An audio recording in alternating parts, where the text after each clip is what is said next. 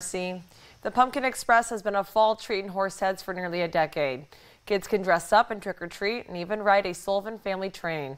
WENY's Max Coven had a look at the festivities.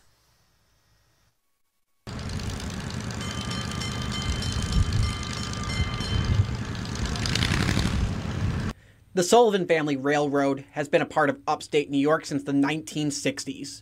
Over the last 62 years, the Sullivan family made their way into the Southern Tier community, from the Sullivan Diner all the way to the Sullivan Railroad. The Pumpkin Express returns to Horseheads every fall to celebrate Halloween. My Rotary Club, Chemung County Sunrise Rotary Club, and my family have a unique setting down here, and we want to offer something to our community here.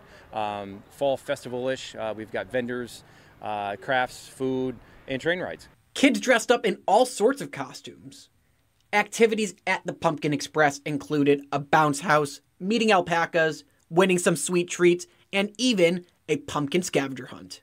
And of course, you can't forget a ride on the Pumpkin Express.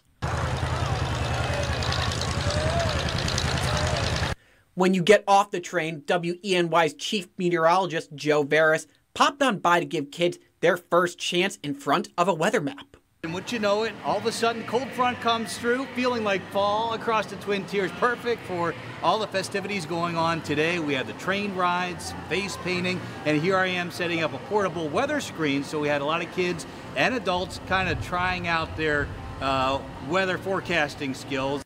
While the weather may have been gloomy, that did not stop kids from enjoying the fall weather, dressed up just in time for Halloween. We just love kids running around in Halloween costumes, as you can see behind me.